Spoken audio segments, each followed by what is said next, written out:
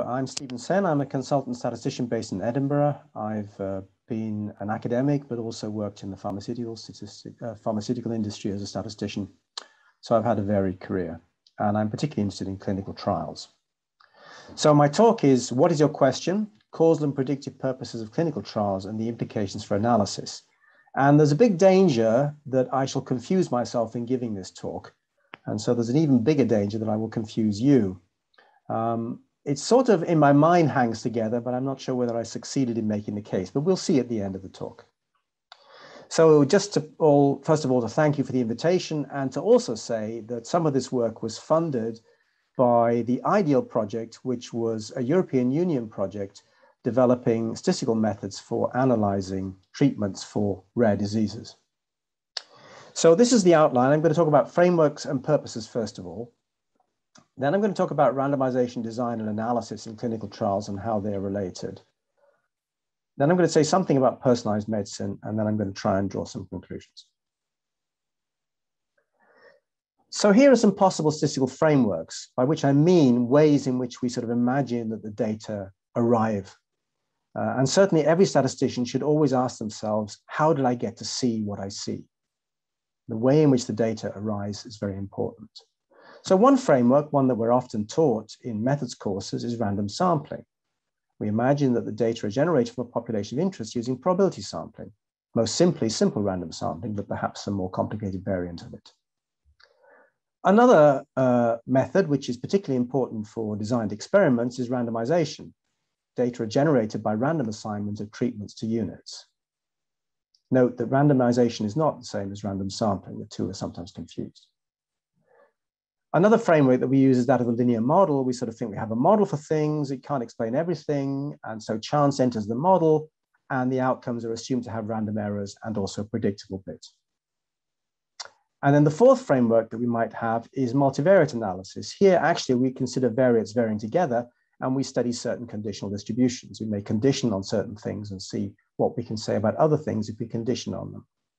Note, by the way, that multivariate is often misused, in particular, I'm afraid to say, by epidemiologists who refer to multivariate analysis when in actual fact, they're simply carrying out multiple regression. Multivariate analysis has many left-hand variables. The fact that you have many right-hand variables does not make it a multivariate analysis. So what are the problems and issues to do with this? Well, random sampling is most often taught in elementary courses, I've said. It's got little, if any, relevance to clinical trials. Randomization is simply not used, is used rather, but random sampling is never used in clinical trials. And I also happen to think that the idea of treating the patients as if they were somehow representative of some target population is fundamentally misleading. In practice, linear models are often used, and they're incorrectly described as being,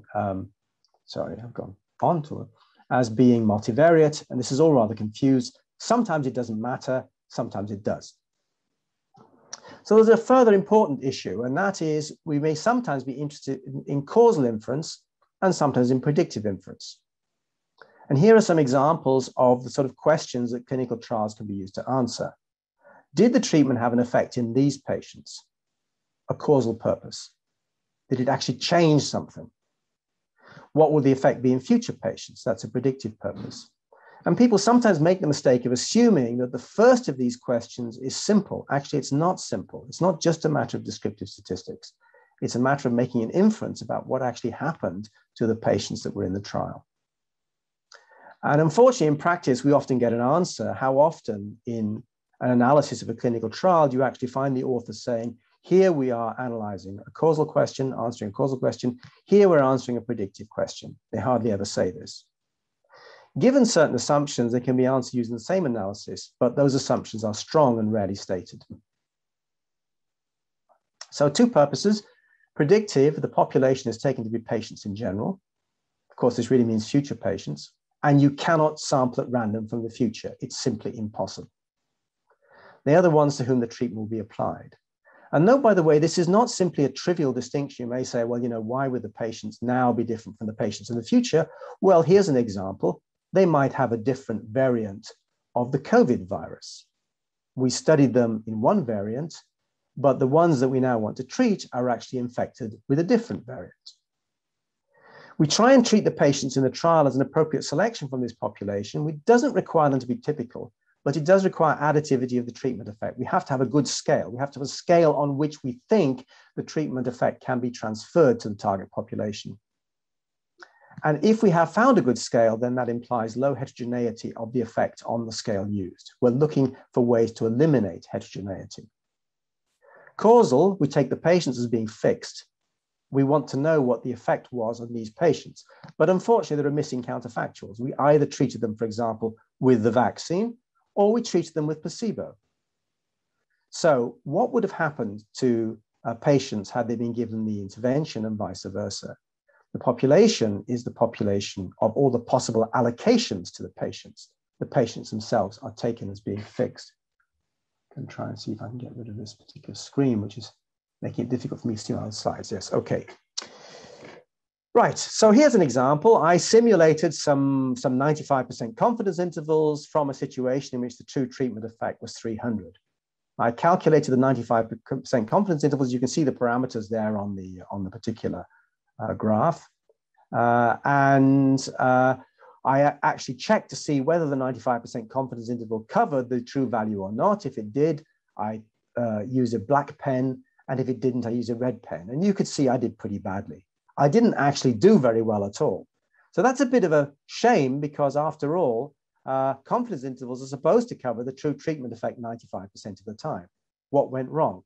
Well, I was actually doing a causal analysis, but I was using it for a predictive purpose. The true treatment effect was varying from trial to trial. These are 60 trials.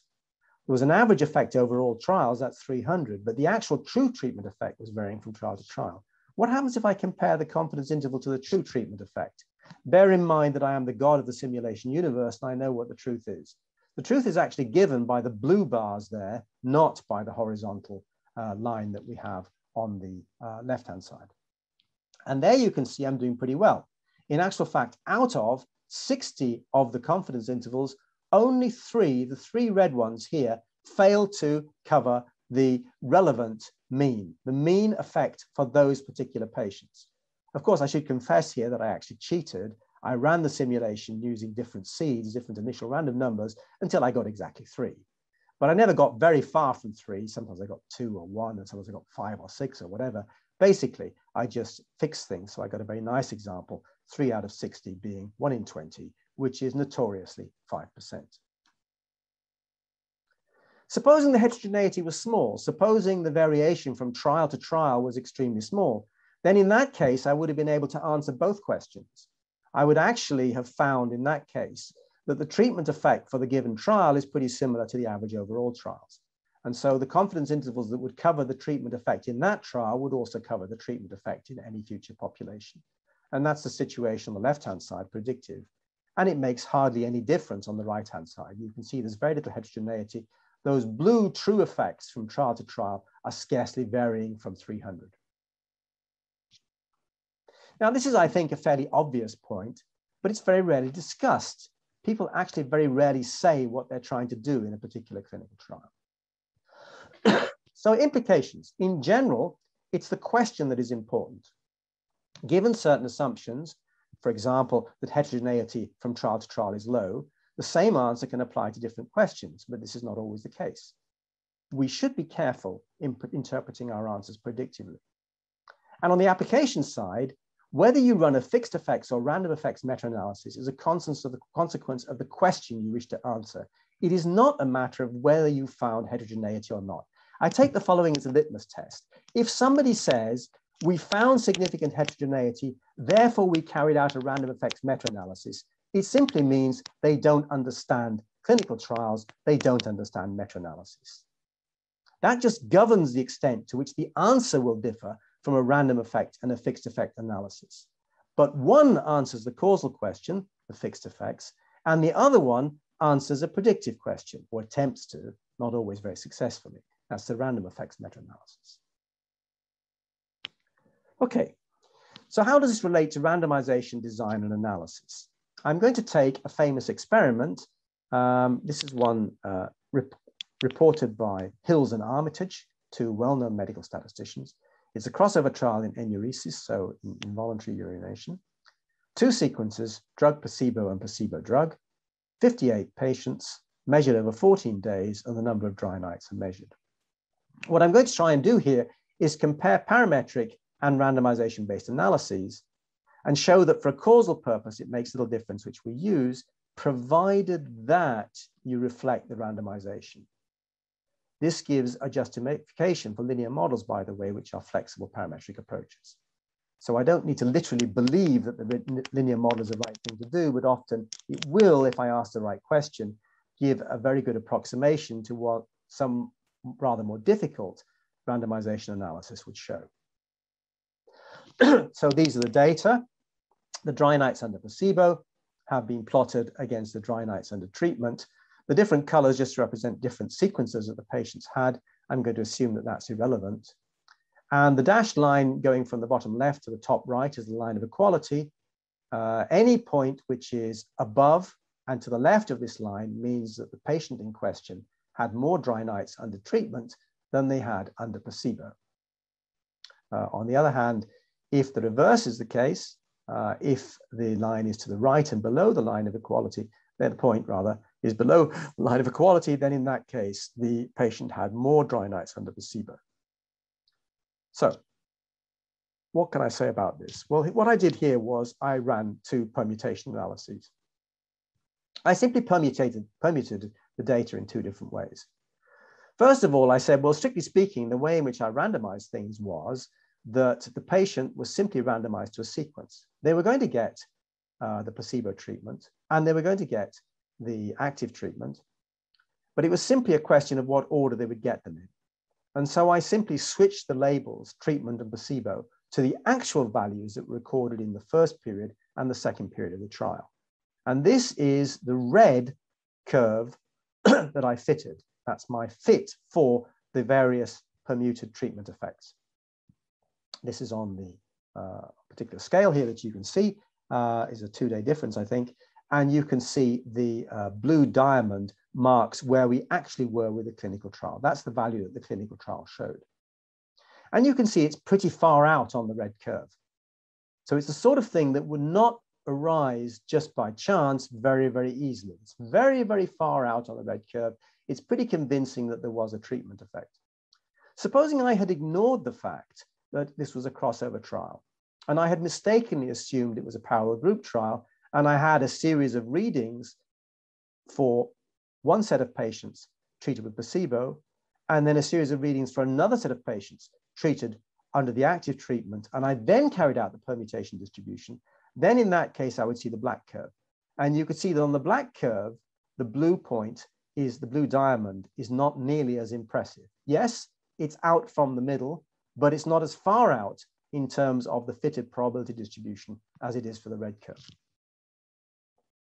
So the 2 permutations distributions summarized are as follows. If you look at blocking, you actually block by patient. Sorry, no blocking on the left-hand side. Then in that case, you can calculate the p-value simply by calculating how many permuted values will be greater than the actual value observed. And the answer is about 3%, 0.0340. So significant, but not highly significant, as we've been taught to say. If you look, however, at the permuted difference blocking, recognizing the fact that we have pairs of observations here, 2 observations for every patient, 1 under placebo and 1 under treatment, then in that case, the actual result is 0.0144. 0.0014, sorry. And so that is in fact highly significant. If I use the parametric approach, then I get results which are scarcely different. So on the left-hand side, I've not fitted the patient effect. And what I get is I get a probability p-value of 0.0282, which compares very well with the permutation p-value of 0.034. In other words, the randomization analysis, actually the wrong randomization analysis, agrees quite well with the linear model, actually the wrong linear model. Why do I say wrong? Wrong because it doesn't reflect the design. On the right-hand side, we have fitting patient effect, which is what I should have done, because after all, this is a within-patient study. And there what I find is I find that the parametric result is 0.00147 for the p-value, and the p-value for the permutation, just to remind you, was 0.0014. So remarkably similar. In fact, virtually identical. So what are the lessons, specific and general? Specific, each subject acts as his own control. What do we control for in doing this? Well, if you think about it, 20,500 genes. That's the current best estimate, I believe, of the number of genes that there are in the human genome. So of course, the genes don't change if the patient is the same. So the same patient was given placebo, and then that patient was given the active treatment, and vice versa. Obviously, we also control for all life history until the start of the trial, and also for a ton of epigenetics. The analysis that reflects this is the correct analysis. The analysis that doesn't is wrong. The point estimate is the same. Standard errors matter. And I'm going to take a swipe at the causal industry here. There are a lot of people in the causal industry who worry all the time about point estimates. And I say, who cares? A point estimate on its own is useless unless you have a standard error. If you're doing causal analysis and your causal analysis doesn't tell you how you should be calculating the standard error, whether you should be using the left-hand side or the right-hand side here, then in that case, in my opinion, it's not up to much. Actually, there is a well-established statistical theory which tells you exactly what you should do. General, on the right-hand side, contrary to what is commonly claimed, the standard analysis of parallel group trials does not rely on all factors being balanced. On the contrary, it relies on them not being in balance. Why is that? Well, the whole point is that the black curve here is much wider. Why? Because it's allowing for all the stuff that isn't balanced. The red curve is allowing for the stuff that's balanced. So actually, contrary to what many people say, the standard analysis of parallel group trials does not rely on all factors being balanced. If they were balanced, then in that case, the standard errors would be far too big and the analysis would be wrong. Second point, it makes an allowance for them, and I've already made the point about causal analysis. If causal analysis doesn't consider standard errors, it is misleading at best and wrong at worst. So far, we've been looking at average effects. What about thinking smaller? What about thinking about causation and making predictions based on individual subjects? We still need to consider counterfactuals. We still need to use controls. And we still need to pay attention to variation. But unfortunately, there's much slack thinking. So I'm now going to talk about personalized medicine. Here is a report from the Food and Drug Administration, October 2013, and they're describing the number of non-responders there are in various diseases, ranging from depression, where there are not that many, to cancer, where there seem to be rather a lot. And they've illustrated this using, as far as I can see, some Irish dancers and some Scottish dancers. The Scottish dancers are allowed to move their hands and the Irish dancers aren't. Why they did this, I don't know. Anyway, there we are. But already the alarm bells should be ringing. Cancer has a response of 75%. What is cancer? Which cancer has a response of 75%? Actually, if it's lung cancer, that figure, a non-response rather, if it's lung cancer, that figure is far too low. The non-response, if you're talking about 5-year follow-up, is much, much higher than that. It's somewhere in the high 90s. If you're talking about testicular cancer, then in that case, that figure should be 0 or 2%. It's virtually defeated, is testicular cancer. We now have very good treatments for it. But I also wanted to know, where did the FDA get this from? Where did they get this figure from?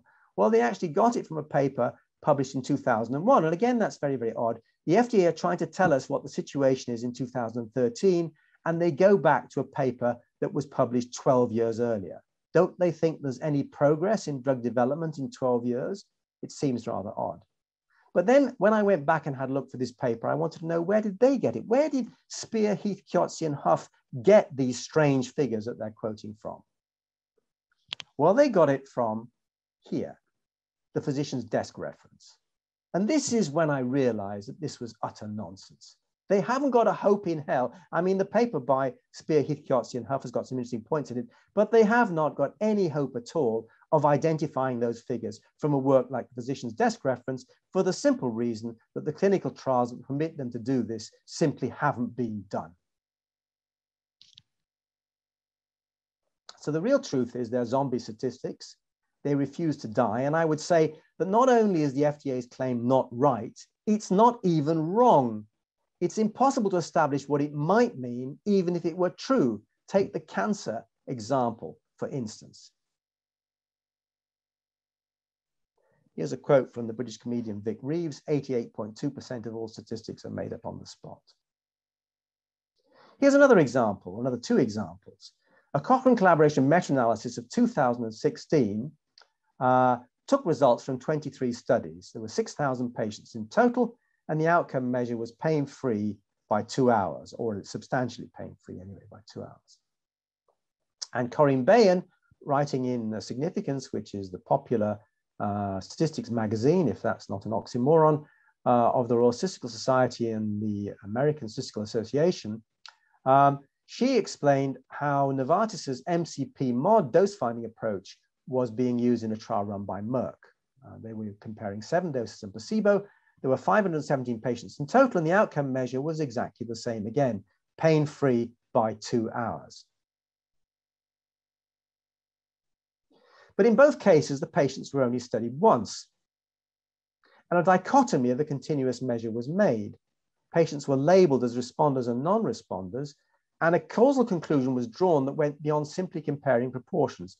Bayen talked about the proportion of patients who would respond, and Cochrane talked about the proportion of patients who would make a difference in terms of response.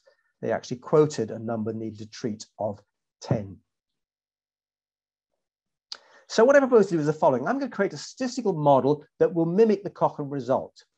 And in terms of pain resolution, every patient will have the same proportional benefit. In fact, thinking counterfactually, I'm going to make sure that every single headache has the same proportional benefit.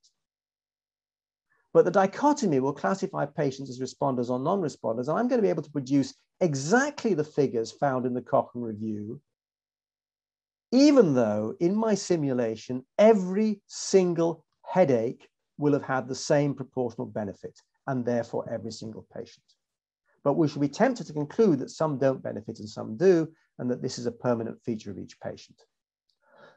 So this is the numerical recipe. I generate page duration for 6,000 headaches treated with placebo using an exponential distribution with a mean of just under 3 hours. In fact, 2.97 hours to be exact. Each such duration will then be multiplied by just over 3/4, 0.755 to be exact, to create 6,000 durations under paracetamol.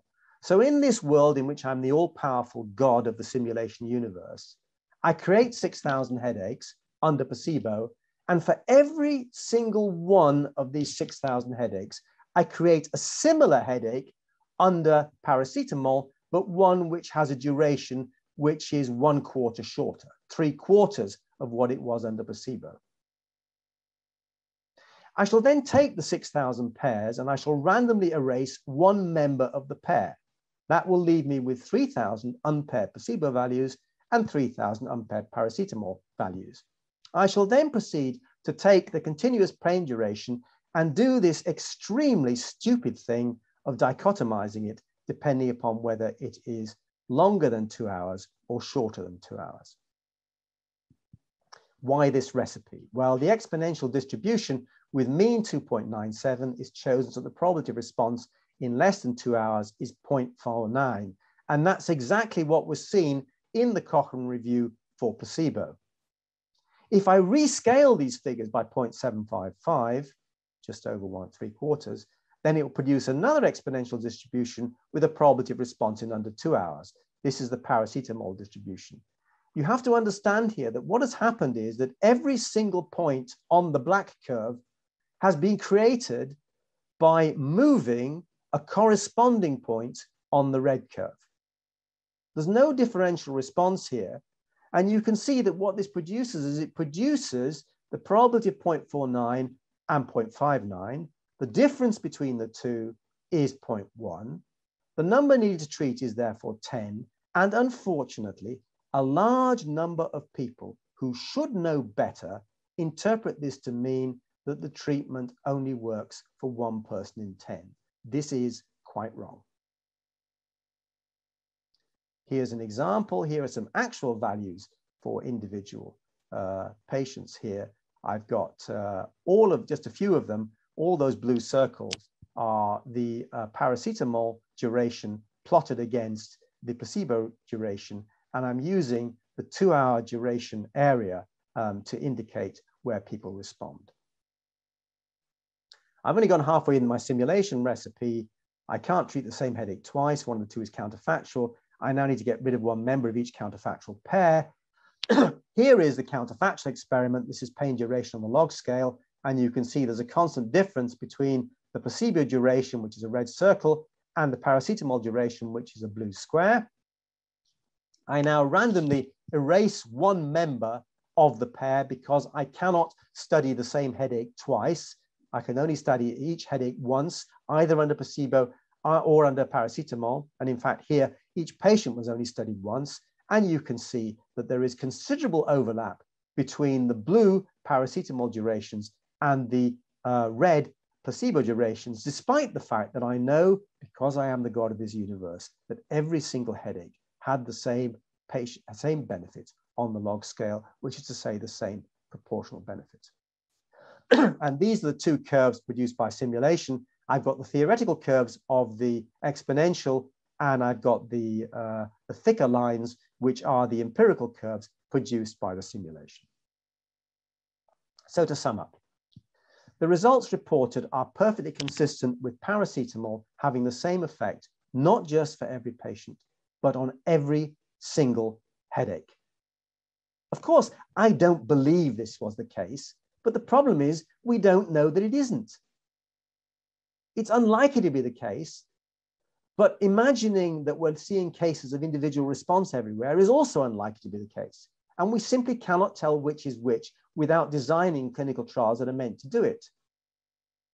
The combination of dichotomies and responder analysis has great potential to mislead. Responder analysis, in my opinion, is the work of the devil. If I could see it banned from clinical trials, I would be a happy man. Researchers are assuming that because some patients responded in inverted commas in terms of an arbitrary dichotomy, there's scope for personalized medicine. The problem is that the word response comes loaded with causal connotations it cannot justify. Subsequence is not consequence. You need to think counterfactually. You need to ask the question, what would have happened to this patient had I treated the patient differently? And remember this, it takes dozens, hundreds, and sometimes thousands of patients to tell whether a treatment works at all. How on earth do you expect that we can tell it simply by looking at the results from one patient? This suggests that we could use designs in which patients are repeatedly studied as a means of teasing out personal response. Such designs are sometimes referred to as N-of-1 trials. An example is a double crossover. So what happens here is patients are randomized to two sequences, A, B, or BA in cycle 1, and then again in cycle 2. And a simulated example follows. Here I have a treatment in asthma. The difference to placebo in forced expiratory volume in 1 second, which is a measure of lung function. High values are good. And you can see that the mean result is about 400 milliliters, which is quite a handsome result. And this mean result is what's seen in the first cycle and the second cycle. Each point on the scatter diagram represents the difference to placebo for both crossovers for a given patient. So for example, we have highlighted there a patient who in the first cycle had a value of 93.29, and in the second cycle, a value of 223.7, and that particular patient is plotted there. The color coding is the following. I've used 200 milliliters as being a definition of a response. I hate the idea of a response, but I'm simply playing the game the way that people play it. And what you find is that the blue circles are patients who responded on both occasions. In both crossover trials, they had at least a 200 difference to placebo when given the active treatment. The red crosses are the patients who responded on neither occasion. On neither occasion did they have a 200 millimeter response. And the orange X's are those who responded on one occasion and not another. And you can see that the correlation is fairly strong. Prediction is not perfect, but we can definitely talk about a response. By the way, the two marginal distributions are plotted here. On the right-hand side, we have the marginal distribution for the second cycle, and then below we have the marginal distribution for the first cycle. The results are as follows. This is a cross-classification in terms of responder, non-responder using the 200 milliliter threshold. And I can calculate the conditional probability of response. I can estimate in the second crossover, and it is in fact 0.94 if you respond on the first. If you respond on the first crossover trial, if you had a difference of more than 200 milliliters compared to placebo on the first crossover, then there is a 0.94 chance you would have this difference on the second. However, don't give up hope if you didn't respond on the first. There is in fact a 0.31, more than 30% chance that you would respond on the second crossover if you did not respond on the first. This shows how careful you have to be in thinking about these effects as being permanent or even meaningful. However, I might have seen this particular diagram. Here we have a circular scatter plot. Again, one particular patient is highlighted. That particular patient's values were -62. They did better under placebo than under the active treatment in the first cycle, but 226 or 227 to the nearest whole milliliter on the second cycle. Again, we have blue circles responded on both occasions. Again, we have red pluses, didn't respond on either occasion. And we have the orange X's responded on in one cycle, but not another. Again, we have the marginal distributions shown. Now, if we carry out the responder analysis here to see what this means, having responded on the first cycle, then your chances of responding on the second are 0.89. If you didn't respond on the first cycle, your chances of responding on the second are 0.86. In other words, response simply is not a feature of any given patient. It's just something that happens randomly from time to time. How do we know which of the two is which? Sorry, I've gone on ahead now. That is unfortunate.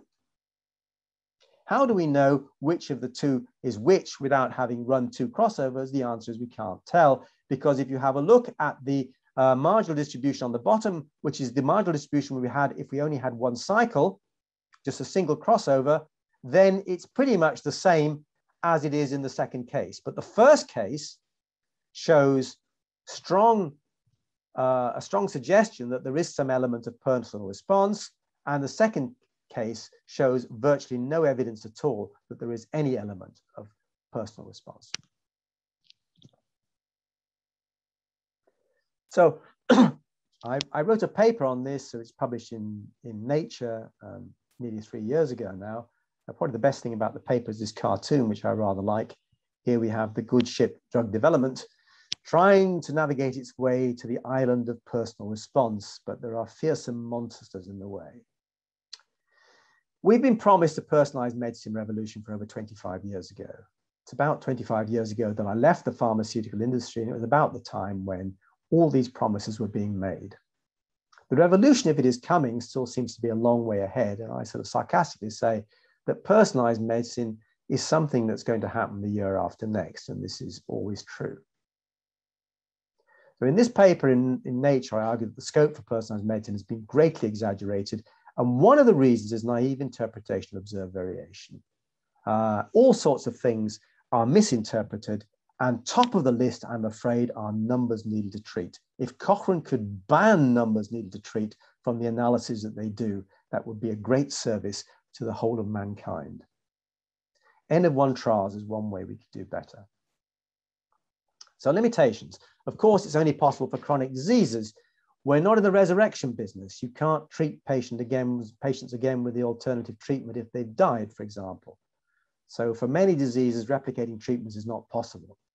Some progress may be made by using repeated measures, but that requires strong assumptions, studying variances, comparing variances in treatment and control groups, and looking at subgroups. And the key to all this is thinking in terms of variation and also thinking in terms of distributions. Just thinking in terms of point estimates is not good enough. So wrapping it all up. Modeling. The statistician should look for scales for analysis that are additive and not necessarily clinically relevant. This is a way in which we can maybe hope to transfer the results from the clinical trial to what happens in practice. I think that the vaccine efficacy scale, for example, which was used by all of the major companies in their vaccine development programs, is a much, much better way of translating the results to what would happen in practice than other scales one might propose. And in particular, the risk difference scale and its reciprocal, the numbers needed to treat, will be a disastrous scale to use in analyzing those clinical trials. This may require real-world data. We may need real-world data in addition to the clinical trial data that we've got, the analysis we've done in the clinical trial, in order to do the translation work. A lesson from quality control assurance, Deming and others who worked on quality control during the Second World War and in the period just after, realized that one of the problems is that managers tend to interfere too much in systems which are just purely stochastic. They're just varying randomly, and there's nothing they can do. And if they start interfering in the system, they actually add to the variation. And it's a question I ask people is, what do they actually think the biggest source of variation is in the healthcare system? Is it patients or doctors?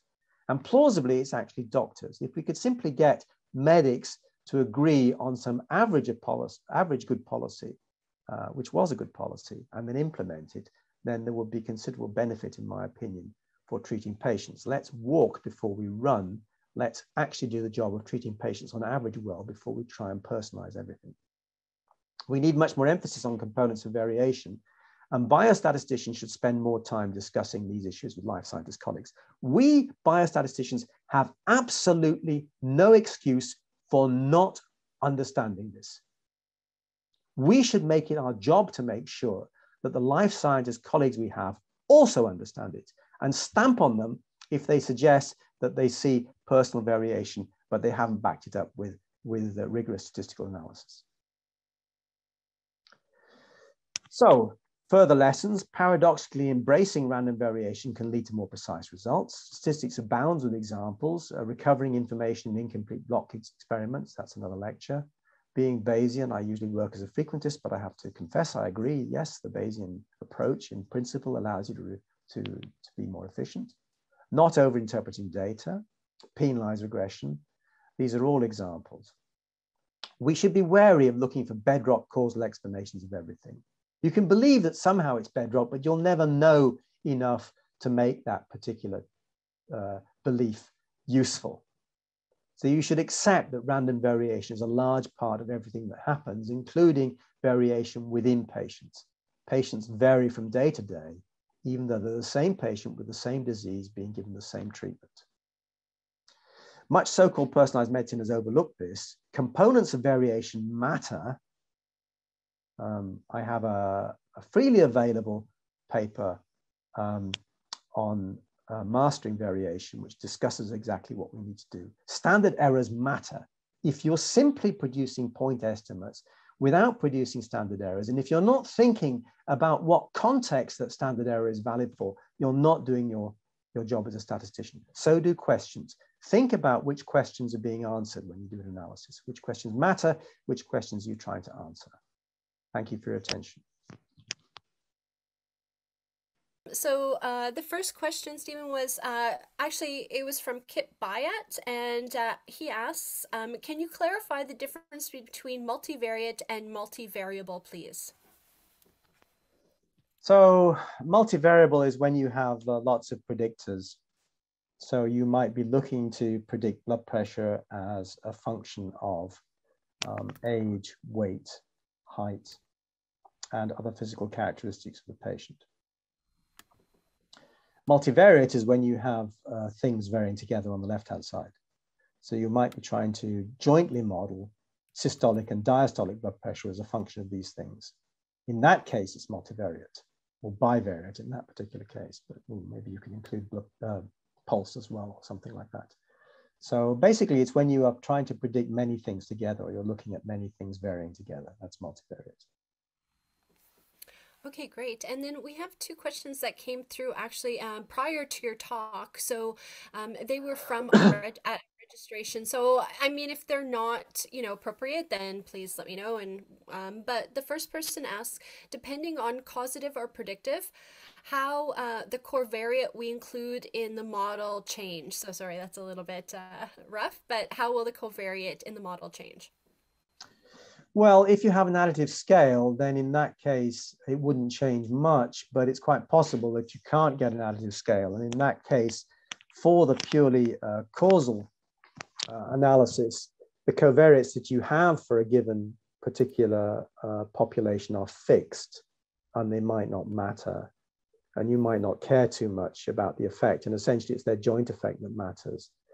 Suppose you have a clinical trial in which all the patients in the clinical trial are either young women or old men.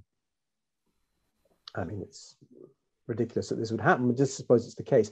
Clearly, in that particular clinical trial, you're not going to be able to distinguish the effect of age from that of sex. The two are pretty strongly confounded. However, for a causal question of whether the patients benefited in that particular trial, it doesn't matter because those patients are fixed patients. So their covariates are not going to change. And of course, you can control for those covariates, and you're looking at whether the treatment made a difference for the patients. And in that case, you're effectively saying, you're matching by the patients. And if you can't distinguish the effect of sex from the effect of age, it doesn't matter because it's their joint effect that matters for that causal question. However, if you're now going to apply the results to a future population, it may well be in that particular population, in addition to being young, to having young women, such as you have in your particular clinical trial, you also have old women. And in addition to having old men, such as you had in your trial, you also had young men. Then in that case, you would need to know something about the effect of age and sex. And in particular, if they were somehow effect modifiers, you would have to know what goes on to know what the effect would be in the population you're looking at. So it's more difficult. And you can also think of cases where maybe there are some particular covariates which are really very, very important for looking at the population, which are not relevant in the particular clinical trial you looked at. You could have a clinical trial in healthy volunteers, in which case the renal status of the healthy volunteers, a pharmacokinetic trial, the renal status is scarcely relevant because they'll all have good kidneys. But if you want to say something about the concentration, the area under the curve for patients who have been treated in future, then some of these may have impaired kidneys. And then in that case, it suddenly becomes an important thing to know something about. Okay, great, thank you. And then we got another question from somebody from Gambia. How can the validity of using indirect treatment comparisons, indirect evidence for decision making in network meta-analysis be improved given that the use of such evidence is particularly challenged when direct treatment comparisons are also available? Well, I suppose if you had enough good quality evidence for direct comparison, you wouldn't need to use the indirect one. It's clear that the comparison that is made in a network meta-analysis does sort of rely on some sort of constancy effect for it to be relevant. And that's a problem. This is a very, very old problem. I mean, basically, network meta-analysis is nothing more than incomplete blocks analysis, which was studied in the agricultural domain from the 1920s onwards. So it's been rediscovered towards the end of the last century by people doing meta-analysis. But essentially, there's an extensive, really extensive theory of this, which recognized a long, long time ago, at least as early as the 1950s, in fact, that the constancy assumption was important. And we maybe ought to pay more attention to this. I don't know, really, I'm just waffling on here. I think it's a problem. I think applied statistics often involves a bias variance trade-off, and this is clearly one. You would get a notionally more precise estimate by including the indirect evidence with the direct evidence. Whether this is worth it or not depends really on how much direct evidence you have. Okay, great, thank you. And then I think we have a question from Jorge who asks, when someone understands the rationale of multi-level meta-analysis, 3 levels or more, and we realize that a random effect meta-analysis is actually a 2-level, multi-level MA meta-analysis, that does not mean that all fixed effects MAs would be poor does this mean that all fixed effects meta-analysis would be poor representation of reality, question mark? Or the augment of causal versus predictive would be more important than those details, question mark? Well, I mean, I think you can justify a fixed effect meta-analysis as an attempt to answer the question, did the treatment have an effect in the patients that were studied? The patients that were studied in a number of trials. How do we summarize? How do we answer that question using all those trials? I think a fixed effect meta-analysis is perfectly valid for that particular question.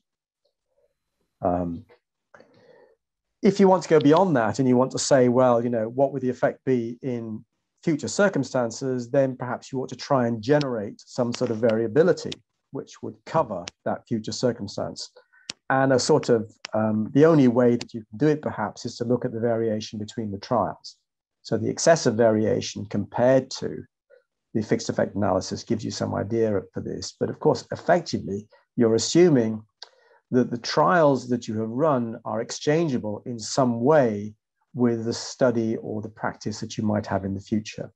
And that doesn't have to be the case.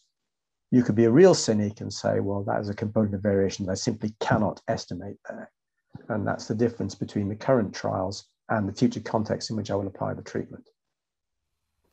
I tend to be sort of pragmatic or optimistic on this. I say, yes, all that's true. But in the end, we have to make choices. And if we found that a treatment is useful in the patients that were studied, that strikes me as being a good reason for using it. Using the treatment that was found to be less useful in the patients that were studied would be a perverse way to go about things. So in particular, where you're comparing two active treatments and one has shown itself to be better in a series of studies, not using it simply because you can't prove it will always be better strikes me as being perverse. Okay, great. And so he actually has two follow-up questions. Do you recommend using the wording of the title of your presentation, causal or predictive, in the titles and introduction of your papers to frame our purposes? Well, I mean, I'm not necessarily. I'm just trying to organize my thoughts here in one particular way. And I think that's one way in which you can do it. I also think that the data generating mechanisms are important. And so the four-way classification that I had, you know, is thinking about simple random sampling, thinking about randomization, thinking about linear models, thinking about multivariate analysis. These are different frameworks which I think are quite useful as well. And so basically thinking about that and thinking also about causal and predictive purposes. But there are other questions. I have a paper called Added Values from about 2004, I think, where I give a whole list of possible questions you might want to have answered from a clinical trial. And if you're very, very lucky, a single analysis would answer them all, but in general, it won't. So it's just a framework for thinking about things, but there are other frameworks people could use. I think just in general, they should be wary about this idea that a clinical trial is representative of general practice. It isn't, and it shouldn't be. Okay, great. And he then asked, so given this is a hypertension group in RCTs, do you think it's a waste to use an average 3 blood pressure measurements in an ANCOVA model instead of using those 3 measures as pre and post in a mixed model? Well, I don't know. I have a paper from about 2000 with Chaturvedi and Stevens, Nish Chaturvedi, Linda Stevens, which discusses the summary measures approach and shows that under certain circumstances, it actually gives you the same answer as a mixed model approach.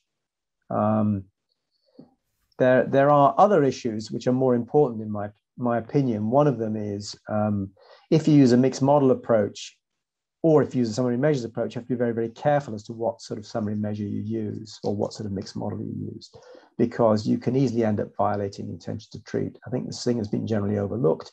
If you use a random slopes model, it's clear that to a certain extent, what you're doing is you're correcting later post-randomization measurements using earlier post-randomization measurements.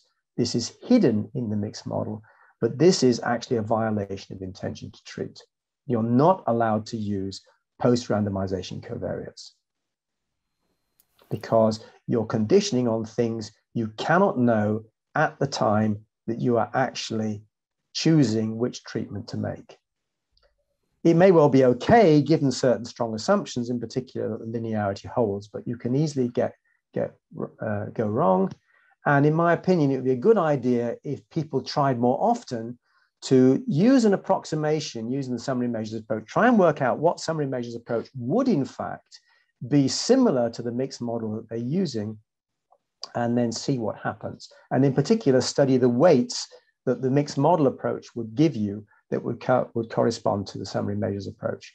People don't do this often enough, and the trouble is the magic is hidden. It's hidden in proc mix if you're a SAS user, or whatever it is in R or whatever.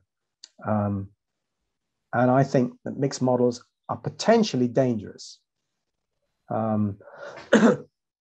But of course, it's a very powerful technique, so one should be careful.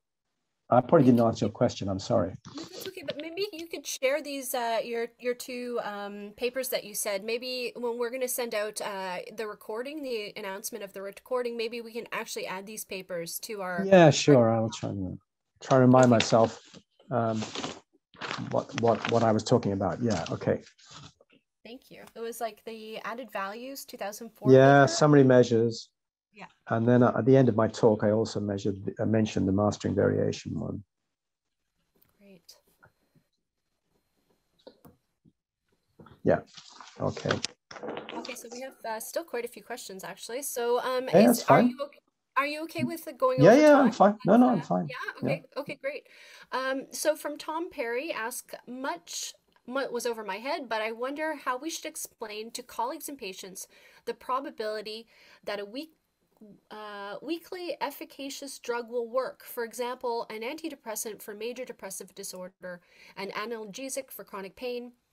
Often the original data are collected from ordinal scales, then parametric statistics performed as if the results were real numbers. Is that valid? Why would reporting a mean difference between groups be better than trying to report the percentage of people who get a really useful clinical response? Well, I mean, the problem is with the weasel word response. If by response you mean was observed to be better having been treated, yes, that's okay. If by response you mean was caused to be better by treatment, then that's an unjustified use of the word. You don't know that. You don't know that because you don't have the counterfactual for the given individual. You simply don't know what would have happened to them. That's point number one. Point number two is doing this sort of dichotomization is very destructive of information. And also, I mean, I had a PhD student who was working in stroke medicine, but also was looking at the risk of diabetic patients having stroke medicine. And she found that a number of studies had been carried out, but basically people were using different dichotomies as to what it was to be diabetic and different dichotomies as to what was a good outcome for stroke. And over a reasonable sized number of studies, there were no two studies that had used the same combination of both. And yet people will talk about these things. They'll say things like, if you're diabetic, your probability of response in stroke is blah, blah, blah. Whereas in actual fact, they don't even know what they're talking about. They don't even know what it means because different people are using arbitrary dichotomies. But as I say, in any case, it's damaging. We have better methods. You should use a proportional odds model probably rather than dichotomizing the data. Okay, great. So Harlan Campbell asks, for a random effects meta-analysis, what is your opinion on the recommendation by some to report prediction intervals rather than confidence intervals? No, I think that's a mistake. I mean, I think that's a mistake because it's to do with the random variability in the future trial, unless I misunderstand the question. You should be seeking to predict what would happen in the infinitely large future trial. Okay, but I mean, obviously, if you've got, yeah, so I wouldn't think that's a good idea necessarily. I suppose. I mean, the point is that you don't Well, I don't know. I have to think about that. Well, yeah, we I can have to also think do about. I have that to think too. about And that some more. if you want to think about it, you could just kind of maybe answer that question in the email too. Yeah. You mean I think, for a randomly chosen, infinitely large future trial?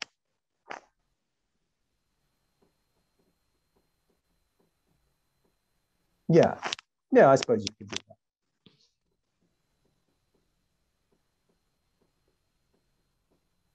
okay, if you have questions too for follow-up, I mean, would you be open to people like contacting you in person? Yeah, yeah, sure. No problem. Okay, so yeah, if you would like to follow up, Harlan, you could do that as well. Okay, so Kit asks, should we use different analytical methods for acute conditions comparing with long-term ones? Well, I mean,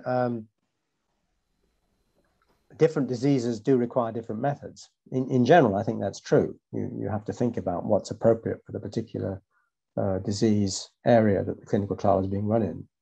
And that will also cover differences like that. Yes, there should be different approaches. There are some cases where survival analysis is appropriate and some where it isn't. And yeah, I think that's probably true. Okay, then he asks, should we be looking at relative changes rather than absolute changes if there's a nonlinear distribution of a variable, as in duration of headache? Probably you should be looking at often it's better to look at proportional effects often. But I mean, I think one can't generalize. It does depend, but it often is better. One should avoid using clinically relevant scales simply because they're clinically relevant. You should translate to the clinically relevant scale when you have sufficient covariate information to do so, but not try and fit every clinical trial into that straitjacket.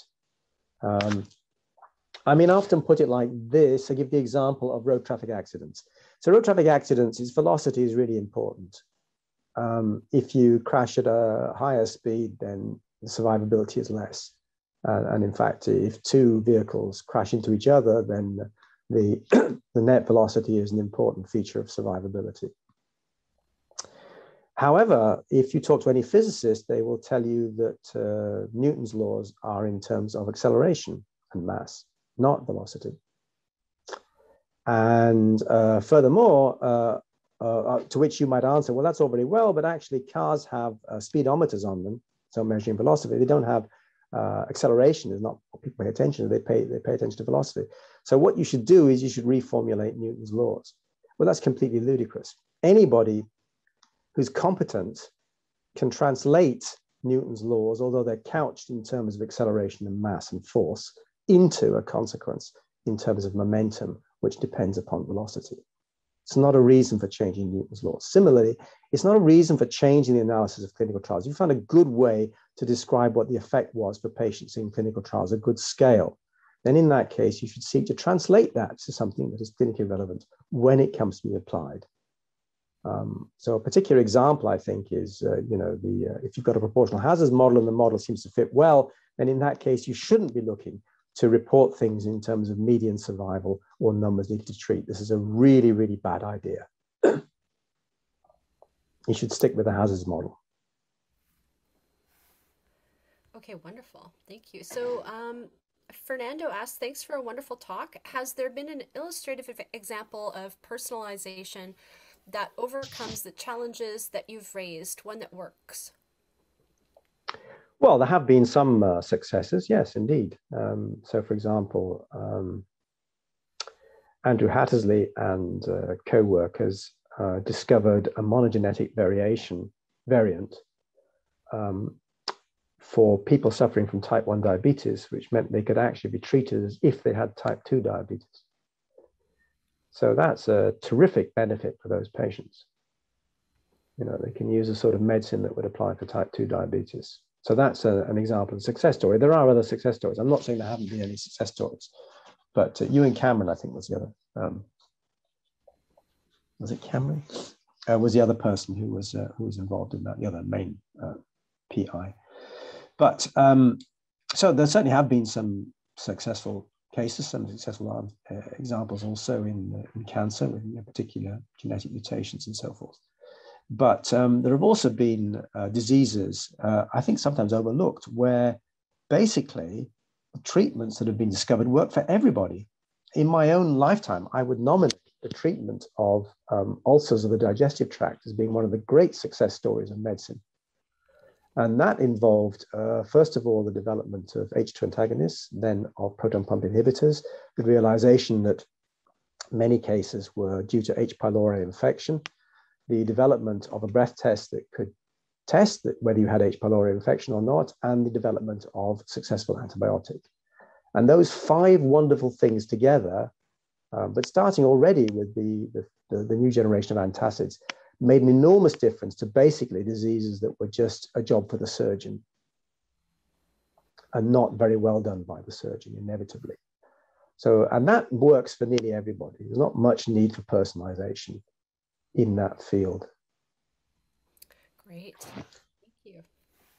So, Kit asks again, surely personalized medicine might best be done using a drug for which there's some evidence for benefit and doing an N of 1 trial in the individual. The major problem is getting hold of placebo tablets for this. Maybe pharma companies should always be required to make placebo versions for each product they make. Well, in a sense, they are. They're supposed to make placebos. For example, if GlaxoSmithKline run a trial against a Novartis product, they will buy the placebos for the Novartis drug from Novartis and vice versa.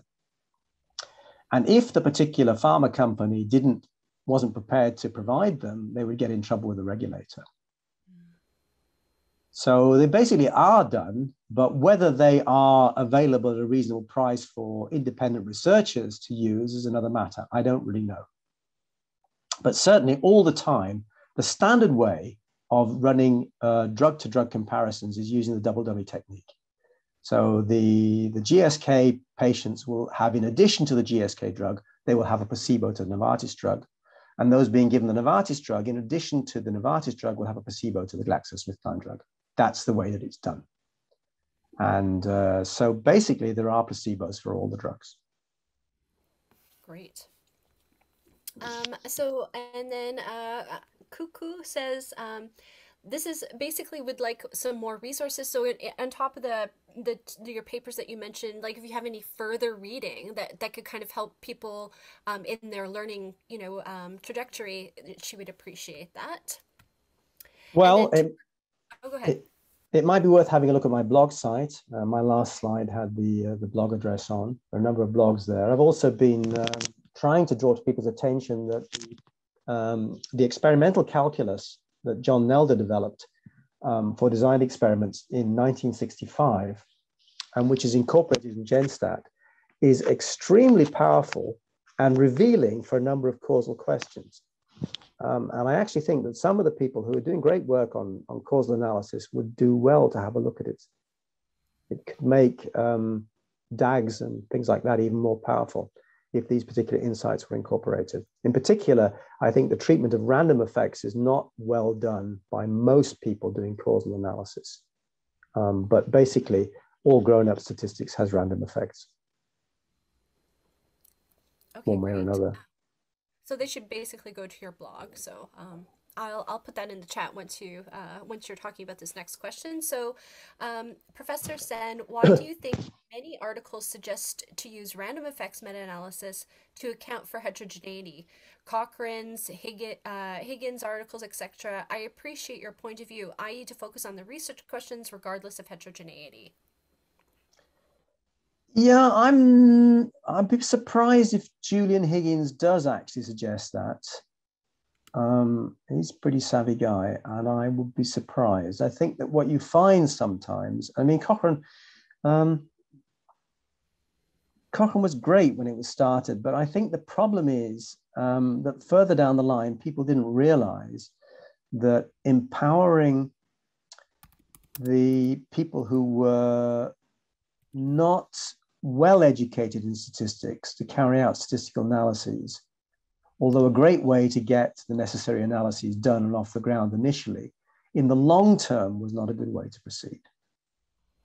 And I think there's a lot of, sort of, I don't know, I have this love-hate relationship with Cochrane. I sometimes sort of imagine the typical Cochrane reviewer reading the risk of bias tool in a way that you can actually see their lips move. That's rather unkind, But I sort of think, is this really what it's about? There are lots of issues to do with analysis. It's not just a question of stuffing things into the sausage machine and cranking the handle and then worrying about the risk of bias, blah, blah, blah. There's actually quite a lot of difficult analysis that needs to be done. And I think sometimes not enough credit is given to the difficulties. So I'm not so sure. I think a lot of people who are important contributors to the methodology of meta-analysis know perfectly well that the distinction between a random effects and a fixed meta-analysis is not whether there's heterogeneity. It's just that they give the same answer if there isn't heterogeneity. But there's still a distinction between them based on purpose. Great. And then Jakob asks, am I correct that results from fixed effects models should be formulated in the same tense? For example, drug significantly decreases LDL C level, while random effects gives possibility to use more general statements in present tense. For example, drug decreases LDL C level. Well, yes, although it has to be understood that the random effect meta-analysis is much more ambitious. And the question is whether the variation that you see from study to study in the studies you happen to have, which you didn't plan in the first place anyway, they were just planned by a bunch of different people, and those are the data you happen to have, whether that variation really describes what the variation is in future studies. I think there are also some practical reasons as to why the variation heterogeneity may sometimes be overstated. A lot of early Cochrane reviews, and in particular ones carried out by health economists, tended to worry a lot about demographics. Was it a good idea to have the elderly and the young in the same analysis, but not at all about molecules. So, they would do a meta-analysis in which, all hypertensives are put in together, or, at least all beta blockers, or, whatever. Whereas from my experience in the pharmaceutical industry, I've had my fingers burnt on two occasions, simply because the formulation of the same molecule was not equipotent. On one occasion, a different formulation had a quarter the potency of an existing formulation. So formulations, doses, molecules matter, and changing those will contribute to heterogeneity. And one then has to ask oneself whether a random effect meta-analysis incorporating that heterogeneity is reasonable, or whether instead we should split the trials into very, very strict treatment definitions. Great example, actually. So, and then the final question, I think, is in meta-regression analysis, do we focus on causal rather than predictive? Oh, I don't know. I'd have to think about that. I should have said at the beginning I prefer easy questions to difficult ones. I'd have to think about that. Okay, great. Well, thank you so much. It's been, and actually, I really want to thank everybody for such great questions. Actually, which it's going to make us think. And I've learned so much from your presentation, so thank you very much. And then one person just says as a kind of thank you note at the end, much of this was above my head, but I'm better for the experience. Thank you all. Health and wealth of happiness to you. So yeah, thank you very much. Okay, it's a pleasure.